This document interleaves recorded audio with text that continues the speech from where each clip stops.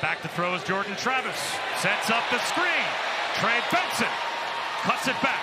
Breaking tackles. Trey Benson off to the races. Touchdown.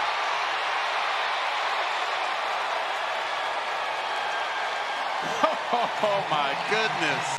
And when you have big fellas that can block for the running back out in space, those short gains on screens turn into touchdowns. And watch Trey Benson cut it back across the formation and take it to the house. I mean, Trey Benson is a 220-pound monster. For him to be able to do that at that size in the passing game, right? The run after the catch. Look at this dude. Just built, bouncing off of dudes. He knew he was going to take it to the house.